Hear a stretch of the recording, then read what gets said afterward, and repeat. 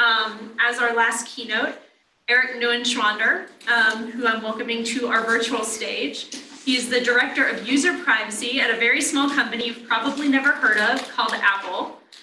There he's in charge of the privacy engineering efforts across Apple's products and services. Clearly, I've never used an Apple product in my life, as you can tell from the podium up here. Welcome, Erik. Thank you for joining us. The mic and the literal stage are yours.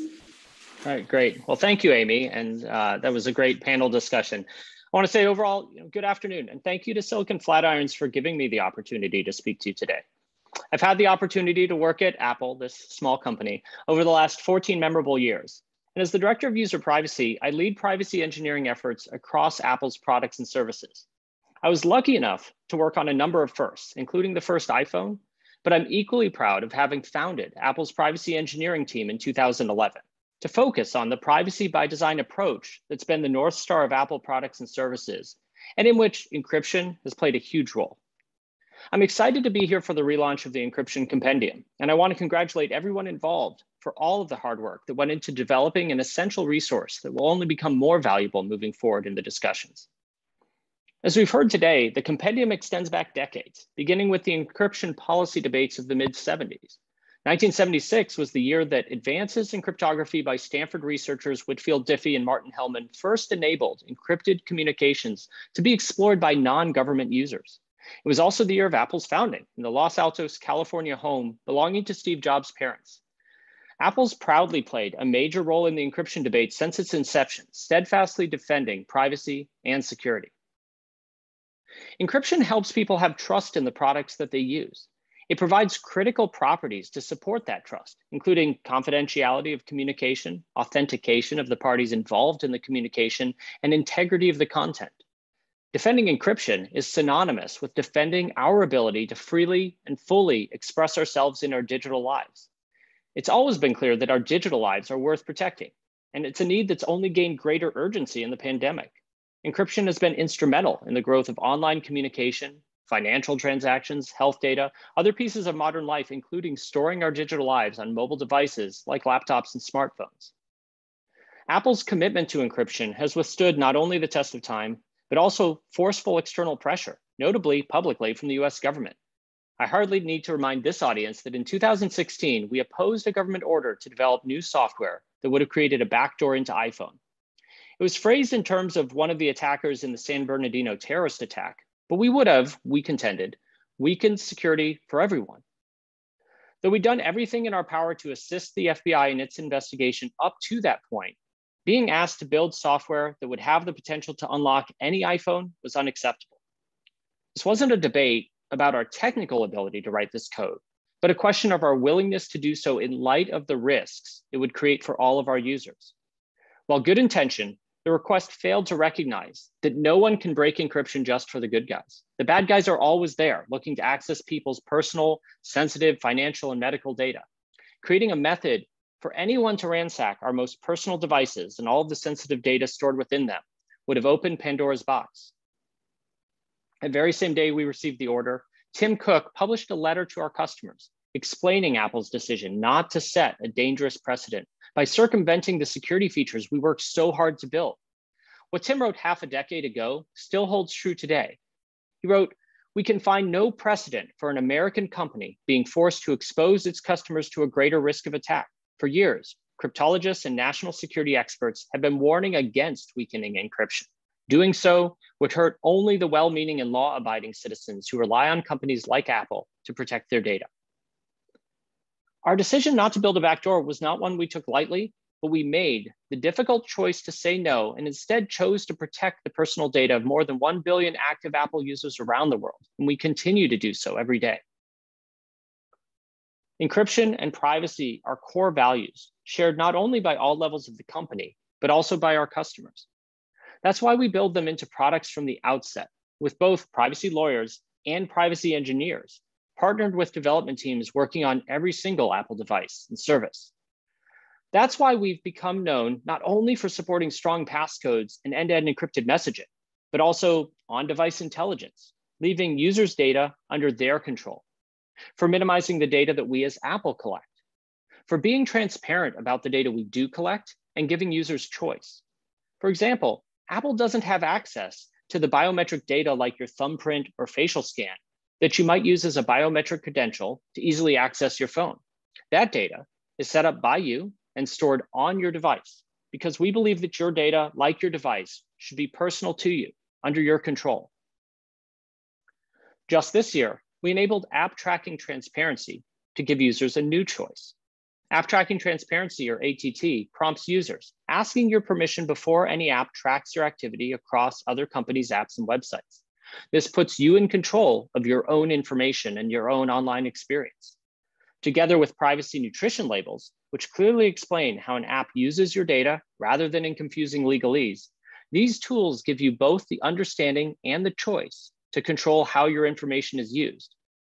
This is a key part of the online freedom I mentioned earlier, and it really shows how important individual awareness and understanding is to privacy. Technology can only be one part of the solution. As a technology company, we know that we share much of that responsibility, and we believe that privacy and technology must evolve in tandem.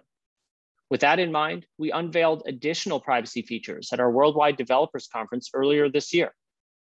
Catching up on emails is stressful enough without your activity being tracked, so we introduced something called Mail Privacy Protection, which closes off your inbox to spy pixels that track your email activity. This prevents senders from learning creepy information like your location and if and when you open a message.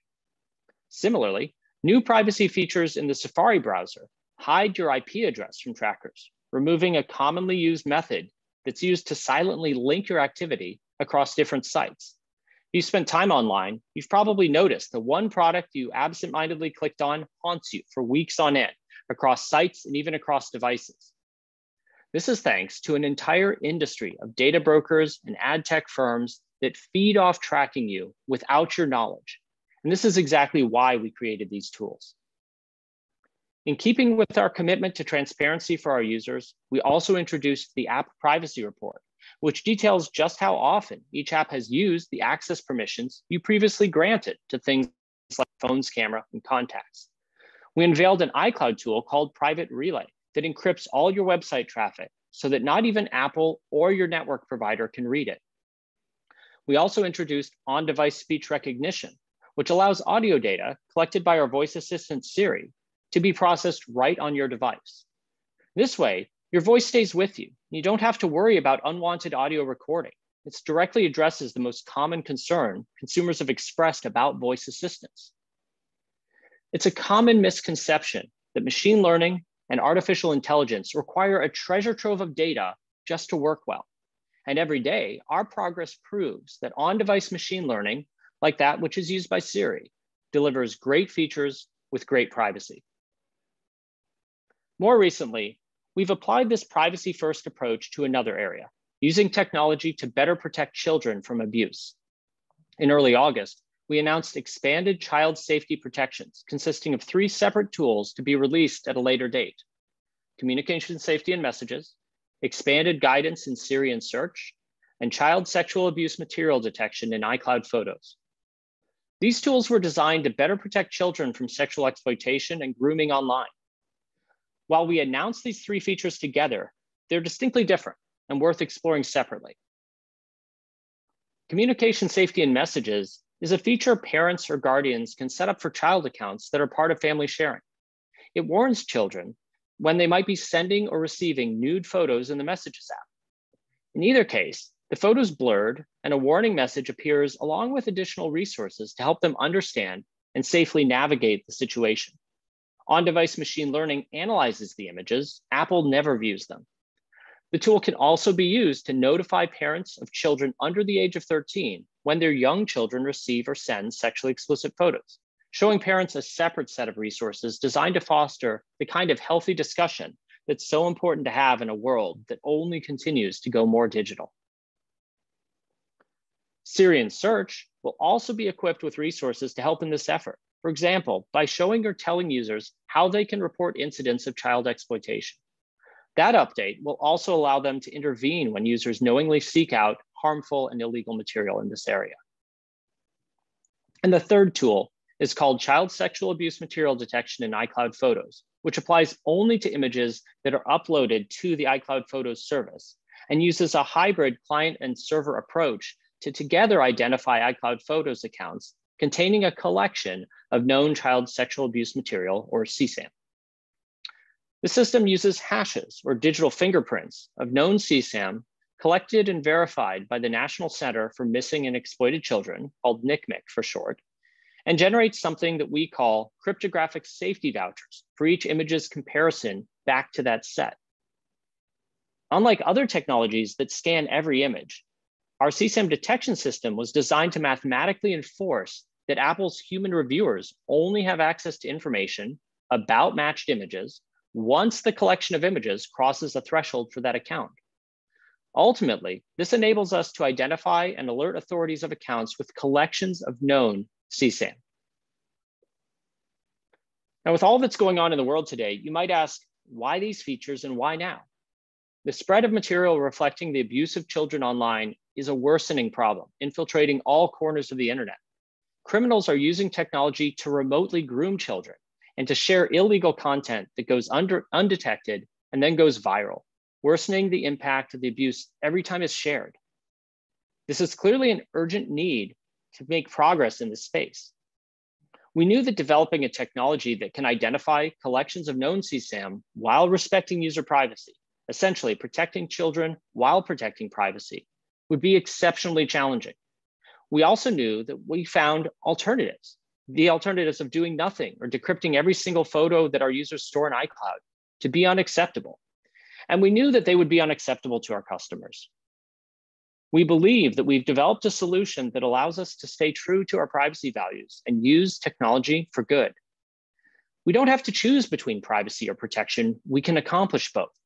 With CSAM detection in iCloud Photos, Apple does not learn anything about the data stored on a user's device. As an image is being uploaded to iCloud, it will have this new safety voucher, but nothing can be learned from that voucher unless it's from an illegal image as identified by NCMEC and a second recognized child safety organization. In one of the many checks and balances built into the system from the start, both of these child safety organizations' databases must list the photo as illegal. We also designed a threshold into the system to make it extremely accurate, with an expected false positive rate of 1 in 1 trillion account per year. Finally, any account that's flagged goes to manual human review before any action is taken. So our system therefore is designed with both device side and server side components to ensure that nothing can be learned about the contents of the device. The device remains encrypted. We still don't hold the key. Still, I think the gut reaction of many, no doubt including some listening today, was, hey, get out of my phone. That response is understandable, but I'd ask you to consider the alternatives. One alternative is to do nothing. Some have suggested that we simply should not attempt to build a feature that could detect collections of no CSAM stored in our service, or a feature that could help protect children from grooming behavior. Others have suggested we adopt the practices that are common at other companies, just scan all the files stored in our systems in an attempt to detect and report CSAM. Compared to the feature we described, the risks to that approach are greater. There's less transparency about what's being detected, less transparency about how it might be targeted to specific accounts. So such a system appears to us more vulnerable to external pressure. We are not naive to the threats we face from those who would like to exploit this technology and its capabilities. After the San Bernardino attack, when the FBI requested that we develop software to break our own encryption, we never said we couldn't build that operating system. We said that we wouldn't, because it would have impacted every single user's iPhone in a way that was unacceptable. Tim said it best in his remarks during a press conference around that time. He said, "We have a responsibility to protect your data and your privacy. We will not shrink from this responsibility." So we proposed those features to balance the utility of protecting children while preserving privacy. We heard that the concerns our CSAM scanning could be hijacked to search devices for something else entirely. And we're aware that this demand will come, and our response couldn't be clearer. We will not build an operating system that would negatively impact the users who rely on their devices and on us. We will not adapt this feature for a purpose other than detecting collections of known CSAM. We don't believe that this feature erodes encryption, And we remain as committed to privacy and encryption as ever. But while we believe we built robust protections into the features design and the other child safety features, we know that others may have ideas on how to strengthen these even further to protect children. We want to listen to that feedback. If you have substantive suggestions on how to build stronger child safety features, we want to hear them. At the end of the day, Apple builds consumer products and consumers face threats. Ransomware attacks on governments, corporations, and individuals are in the headlines every day. The threats we all face have never been so severe, and we're constantly looking to stay a step ahead so our users don't have to. Here's what we're up against. Attackers generally consider three things: the number of devices, the number of opportunities, and the value of access they might get. As of this past January, there are more than 1 billion iPhone users worldwide. And because smartphones can do so much, they represent several vectors for attack. You could be delivered malicious software by visiting a website, downloading a file, or otherwise attacked. And for attackers, a connected device like iPhone is absolutely worth their while for the wealth of personal, medical, and financial information they contain, including credit card details, contact information, photos and locations of our loved ones, and more. Threats that have been present since the day we launched the App Store, we continually take into account. Last year alone, during a pandemic that drove work, school, and play inside and onto our devices, our app review process, which relies on human reviewers as well as technology, prevented more than $1.5 billion in fraudulent transactions. We also stopped nearly 1 million apps from making their way onto the App Store and into the hands of users. I want to clarify that not all of these applications were rejected for being malicious or otherwise misleading. Our strict guidelines on privacy, security, and spam overall make App Store the safest place to find secure, high-quality apps. Other apps might be rejected for a range of reasons. Last year, we rejected more than 48,000 apps for containing hidden or undocumented features. We rejected more than 150,000 apps for being spam, copycats, or misleading to users. And we rejected more than 215,000 apps for privacy violations. A strict app review process isn't the only factor that sets us apart. We also require that users download apps directly from the App Store, rather than sideloading them from an internet browser or an unauthorized third-party app store. This prevents our users from being exposed to unvetted apps from questionable sources. This one move has done wonders to protect our users and build trust in the app ecosystem, not only among consumers, but also among developers.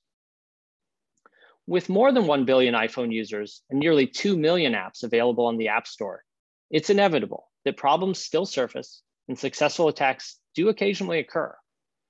That being said, we're confident, and security experts agree, that Apple is more secure than our competitors.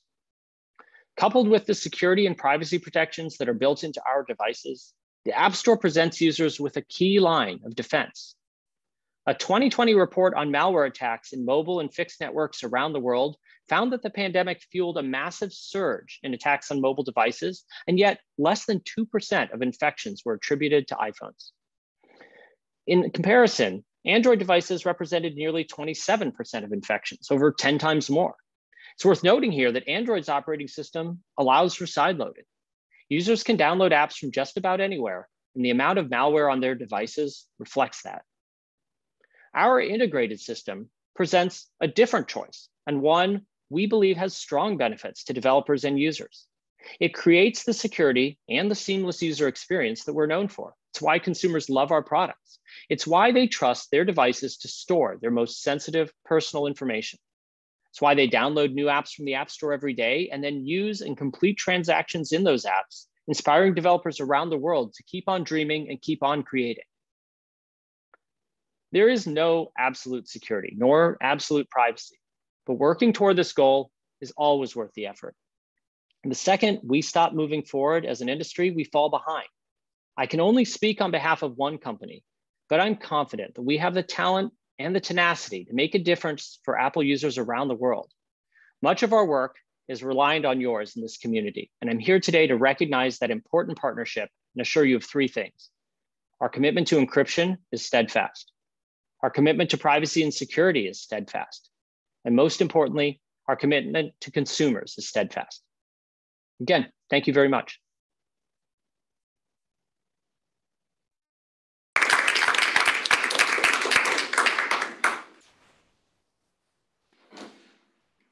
Thanks so much, Eric. We have 3 student questions for you. The first one comes from Richard, so I'm going to invite him to the stage. And like before, I'm going to disappear to give him lots of space to ask his question.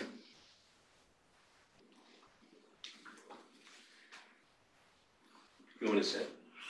Sure. Whatever you want to do. Hi, Eric. Thank you so much for speaking with us today. You said in your speech that the CSAM detection technology was developed as a response to a worsening problem that you characterized as an urgent need. And you also said that the system will not be expanded to cover other types of content. How can you give an assurance that there won't be another urgent need in the future? So I think that the material that we're talking about is so far over the course of history, it's been unique in that it is widely recognized by countries around the world. There's a clear definition of the illegality and the harm to kids. There are plenty of regions that find other things to be specifically bad for their region or given their history, but this one is effectively universal around the planet. So, I would tend not to speak in terms of full absolutes. There might be in the future possibly some other urgent need, but the properties of our system would say, even if there was a similar consensus around something else, that the actual implementation would change in a way that is noticeable to people. And so I think that there isn't anything that meets this same level. That's why we were motivated to approach this one singular issue with a whole suite of new technology. And I think it has been a growing problem that we as a tech provider should be devoting resources to addressing and mitigating. But other types of content may be addressed in the future, is that correct? I'm speaking, you're saying over, what I took your question to be is over the arc of human history sort of thing. This is a system that's designed for CSAM and has a number of protections to make it be exactly that. We're not going to design the system to do more. If there were something else that was an equal challenge, I think we would rise to meet that challenge as well. I don't know at all that it would be that system. It's this system. It's really a hypothetical, right? Sure. Thank you. Sure. All right. Our next student is Megan Cook. You want to come up?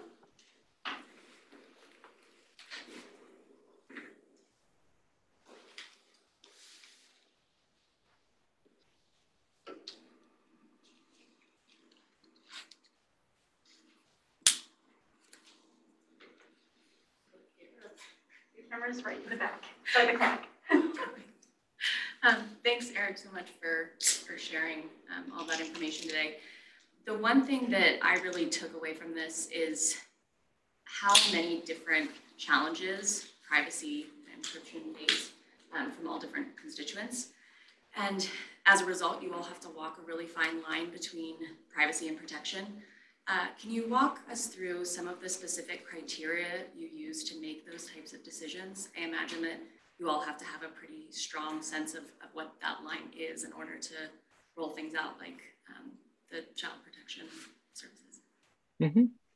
Yeah, we overall use, at the highest level, we have 4 pillars or principles that we use to organize our thinking when we're looking at some new feature or some new service that Apple might introduce. And in my mind, at least, they're ordered. And so first and foremost in that list is data minimization. We really seek to have the system process the minimum amount of data, or at least to expose Apple to the minimum amount of data to deliver great functionality. That's where, and you heard me talk about on-device intelligence as part of the talk, and on-device intelligence is something left under the user's control on their device. It isn't data that it gets exposed to Apple. It's a great technique for achieving data minimization. Other things like degrading the quality of data or limiting retention or other ways to minimize data. Second is restricting the use of that data. So ensuring that it's only used for the intended purposes. And that has Sometimes a policy component, things like access control lists or whatever, have a role to play, limiting who can get data, who can see data once it's been collected. But there are also technical means that we can take to degrade that data away from other uses. So things like local differential privacy is a technology we've used, and this, in short, randomizes the data on the device before it ever comes up for analysis. And that means that it only works to analyze that data in aggregate from a number of different submissions. When you get an individual piece of data, you can't conclude anything from it. When you get a large collection of data, you can learn trends from that. And that's a much more powerful way than simply collecting individual items and then saying, oh, we'll only look at the aggregates. We're actually imposing a technical control so that the data is only useful once aggregated. It's only informative once aggregated. So that would be a way of looking at use limitation. Transparency and control is the third pillar. And these are very important. It's important to be transparent to users and to have them be able to have control over data collection. But you'll note it comes after the other two. It's only after first asking the question of, is this data necessary at all? And how can we restrict that use down to the minimum to provide the great functionality? Yes, you should have transparency, you should have control. And then last, but not least, not really fourth in the list, is security. Security has two different aspects to it. Security underpins all the three things I already talked about. If a user is supposed to have control over something and there's a way for an attacker to evade that control, that's a breach of security, and it undermines the notion that you've given control over access to, say, that sensor or that data. But security also has the role to play in encryption, what we're talking about today. And that's encryption both of data at rest and data in motion. Encryption provides the capability to help assure things like the confidentiality of users' data. And so when we think about things like our iMessage communication service, end-to-end encrypted between the sending and receiving devices, so that even though those messages transit Apple's servers, even though if you're on an airplane, like maybe people will get back to doing, and the message can't be delivered, and so it's going to be held by the server, it's held encrypted with keys that Apple never possesses, and that means that we're able to provide privacy assurances around that service built directly on top of the encryption primitives and the design of that algorithm. So those are the four things that we reliably look at as lenses to apply to each problem. And then for any given more specific project that we're talking about, we start looking at individual threats or risks and the assurances around privacy that we want to be able to provide users for the specific thing we're designing. Great, thanks. Thank you.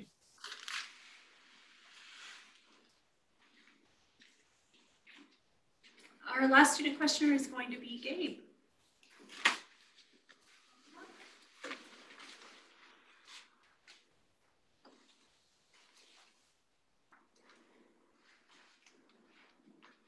Hello, thank you for your time today. I really appreciate it, and it's a pleasure to meet you virtually. Thanks, you too. So I have a question for you, or two rather, and they're on the subjects that you've been talking about today. And the first is that the CSAM detection material and neural hash, as you've said, it's a lot more secure because of the on-device scanning that you've done and the way that you've implemented it, as opposed to other players in the industry that may have on-server scanning in a way that you said is less transparent, or it enables greater access to clients' data. But what would you say to people who are skeptical of this approach, only in that it may have broached a new territory where client-side scanning is now just the beginning of something else, where it may not be a threat in the way that you've rolled it out, or with the scope that you've said it is, but it becomes an area that's now more familiar to consumers, and that hurts civil liberties in general going forward? Yeah, there's a couple different directions to unpack that. I guess first I would say, you mentioned in the way that you've implemented it, I think that can lead to a misconception that this is something that we're rolling out now. And it's something that we brought out and described and proposed. We'd done enough work to feel confident that it was something that could be implemented. But the phase that we're in for people that have those concerns is one of discussion, listening, and dialogue. And so this isn't something that we're fixed on in terms of the approach. What we're fixed on is that it is something that we think we need to do across child safety to do more to disrupt grooming, to do more to disrupt this kind of hoarding and exchange of material. specifically for why we think it has that greater protection and how people interpret it, I'm not quite sure that we've all agreed on the words. I wouldn't call it client-side scanning, because client-side scanning would seem to imply that there's a result known based on data on the device, and that's not possible under this system. It requires the server-side processing and server-side storage of the data, and the result of the first half of the private set intersection protocol, with the part that I think people would call the matching or the scanning. The way it's designed, the result isn't knowable until a threshold of material has been accumulated within an account. These are properties of the math of the system. And that's very different from what I think people would intuitively understand client-side scanning to mean. Maybe that means we need different words. Maybe it just means we need to be more precise.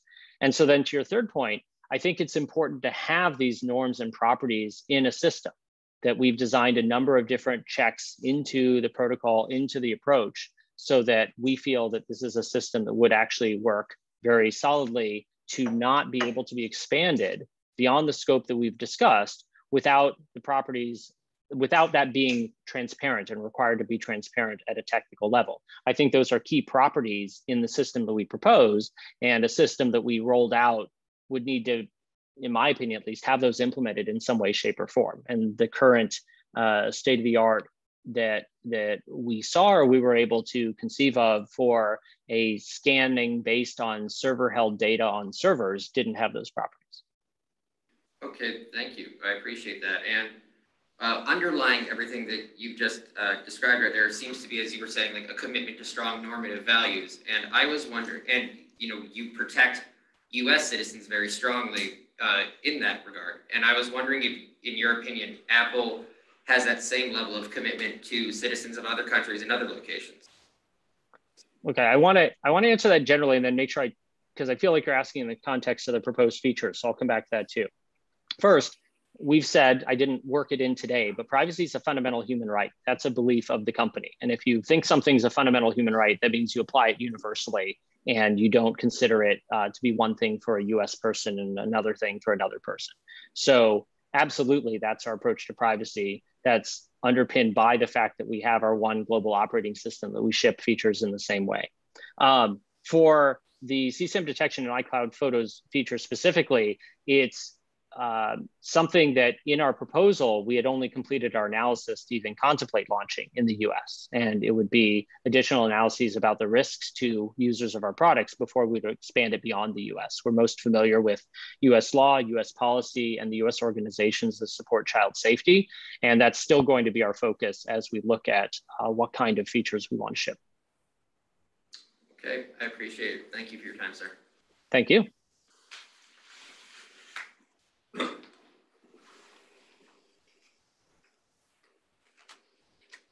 I'm going to start turning to the questions that we have that came in over Zoom. Give me a second to get to. I keep trying to push my mouse from over here to over here, forgetting that they're not connected to one another. Not yet. That's a feature in macOS Monterey and iOS 15. Thank you. Keep working on that. So Andrew Zach asks, can Apple claim that iMessage with communication safety turned on is still end-to-end encrypted if it detects explicit images? It may not be definitionally client-side scanning, which you just spoke to, but is it still true end-to-end encryption? Okay. So what I just spoke to, I want to really draw a clear line first. And first, I'll say the clear line I have to draw now is Apple's fault. We introduced 3 things all at once, so I have to talk about all 3 things now because it's what we talked about, and it's confusing. It's too confusing. And so right now, what we just did, and I'm drawing the clear line for everybody, is we moved from the prior question, which was about our iCloud Photos feature, and now we're talking about the communication safety and messages feature, which is totally fair, but everything that I was talking about in terms of the design of the scanning applies to that feature, and I have to talk about this other feature differently. That said, it's still obviously a valid question. So can Apple still contend that iMessage is end-to-end encrypted? There's obviously very active debate on this. My personal view is that end-to-end encryption protects communications from unwanted or unintended disclosure to someone who's not party to the communication. That's what I think, as technologists, the assurance that we can provide people. It doesn't say that if you message me right now that everybody in this conference won't see it, because I could hold my phone up to the screen and then everybody would see the message, and we don't have a technical way to prevent that, right? So that's why I think that it makes sense when we're talking about end-to-end encryption to look at the unwanted, unintended disclosure. And the feature that we propose leaves any notification to the parent under the control of the child who is a party to the communication. That doesn't mean that the analysis is done. That doesn't mean that, oh, well, since no keys were harmed in the making of the feature, it's obviously a good feature. It's still quite right to ask questions about the use, abuse, misuse of this feature. And that's part of what we're discussing with a number of experts.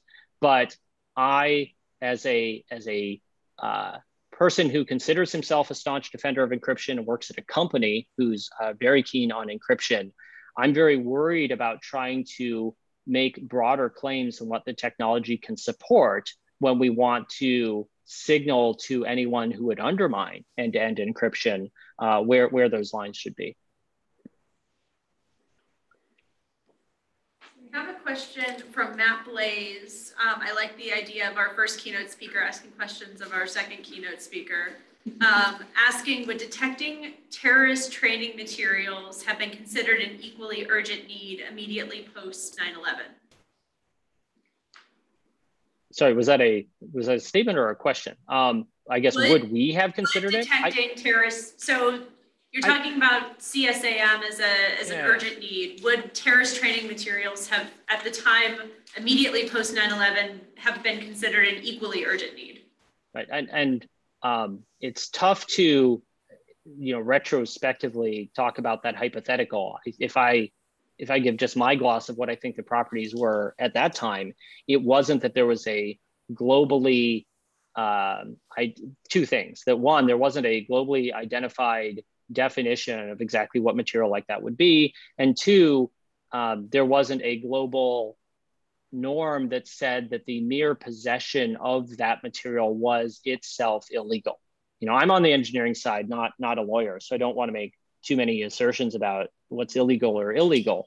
But through our work on this feature, it's just not acceptable. It's not acceptable under the law to hold the material when we're talking about CSAM or CSAM. There's been no such push in the US, and therefore no such push at a wide ranging globally across many countries to make that same definition around a set of defined material. So I don't see them as being the same. I think implicit in that question is, wouldn't there have been a lot of pressure to go use this nifty tool to go look for terrorist material? And again, it's hypothetical, but sure, that seems plausible to me. I think that for cloud services that process material in cloud services, that pressure is technically greater, because the ease with which a search can be particularized and the ease with which an algorithm can be modified are lower than in a system where you have a hybrid approach that involves the device and the server, the device attesting to some aspect of the algorithm. As we roll out our operating systems, gives some additional properties that I think help provide disincentives or raise the costs of scope creep. So you've talked a little bit in response to a couple questions about the fact that this isn't something that's actively being implemented right now. One of the questions talks about how you have started a process of collecting input, and they ask, is there a structured plan for ensuring transparency in that process that Apple plans to follow? And will that plan include, if the plan exists, I'm assuming, the creation of documents to codify your findings, such as through a human rights impact assessment? So we've been we think the transparency around what we're proposing is critical to improving trust. Part of why I think there's been able to be so much engagement on our proposal is the bunch of material, the wealth of material that we published as part of the initial announcement. We're going to continue to be transparent about the choices and trade-offs as we move forward with the features. I'm going to ask, there's two questions I kind of want to ask together if possible. To start, there have been, I think the first question refers to a few different systems. For example, it says researchers have identified flaws in some of the privacy tech that Apple has pushed in the past and references privacy loss parameters and differential privacy and the neural hash collisions, and then talks about, gets to a question of how should consumers approach having confidence in Apple's privacy efforts,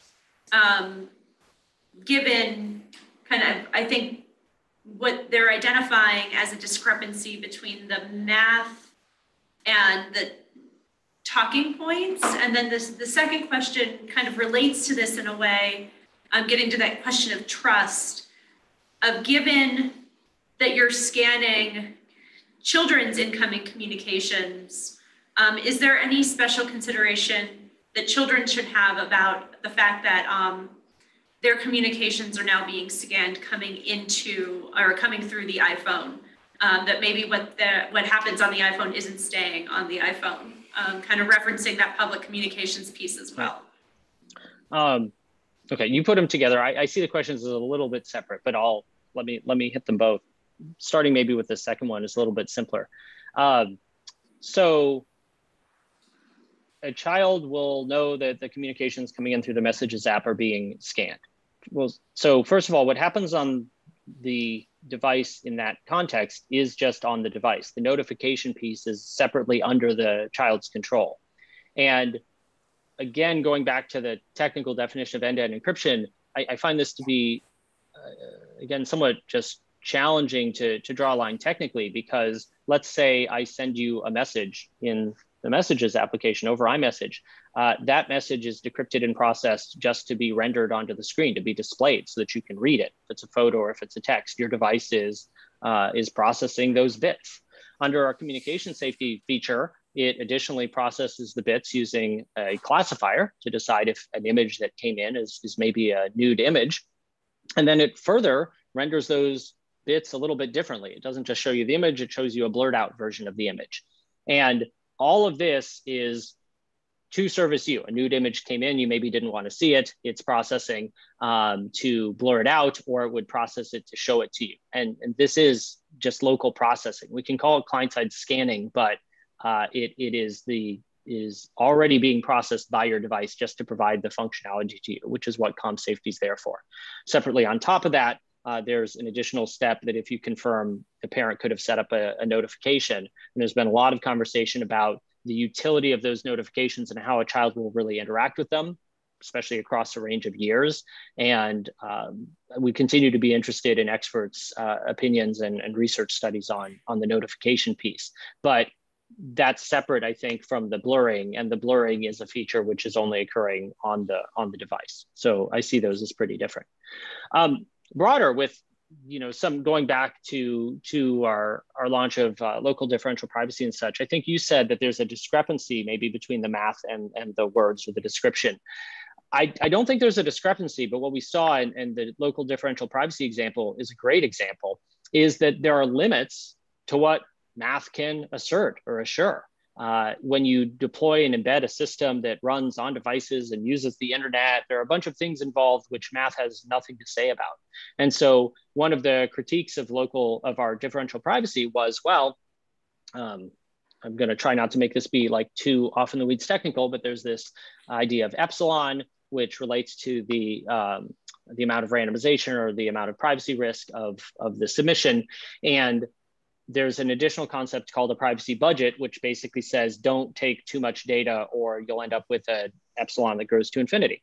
And some people said, well, this device keeps submitting data, and so Apple shipped an infinite epsilon, and that's really bad for privacy. Well, within the math, there isn't a way to answer that question, but within the system, the packets that are collected from users' devices don't have any identifying characteristics retained. A real technical person would say, but it has the IP address. And my response is, yes, the IP address is dropped at the network boundary and not held by the system that processes the data. So there's no IP address that's left with the packets of data that get processed to do the analysis. And so the basic assertion of, well, if a device keeps sending information, then you have a perfect idea of Erik over time, presumes that the system can actually go find two pieces of information and relate them together, let alone assigning them back to Erik. And we design different protections into the system to prevent that. Everything I just said has nothing to do with differential privacy, though. It's about packets on the internet and storage in databases and a bunch of things that fall outside of what differential privacy has anything to say about. That was a challenge, and that continues to be a challenge with features we roll out, where we have a level of protection which is technical, based on math, based on crypto, based on whatever, and what that system could possibly say about a system what that mathematics could possibly say about a system deployed in the real world. This is a communication challenge. And to try to get to the last part, I think, of that question, so then how to assure trust in these systems which have technical complexity. I think it comes down to both the transparency that we provide in terms of our descriptions of the assurances and of the implementation, and wherever possible, where we can put that implementation or that code into the hands of people through the operating system image, so that if we have it wrong, somebody will call that out. And this isn't to presume or to say or to claim that out of our 1 billion users, very many of them have the technical wherewithal or the time or the resources to do that. But it doesn't take all of them. It takes, in a world of Twitter, it takes one to find it, to tweet it out. And then if we were trying to pull a fast one, if anybody who tries to pull a fast one, the jig is kind of up at that point. And so really, I think that the transparency in terms of our descriptions and the transparency where we can in terms of the code give a lot of avenues for people to increase their assurance around the claims that we make. Thank you so much. You've stayed with us a little bit over time. I appreciate that. Thanks for giving so much of your time, for talking through what you're doing and where you might go next. So thanks for sharing some time with us. I appreciate it. Thank you, especially to the students for the great questions, but for all the questions and engagement. Thank you.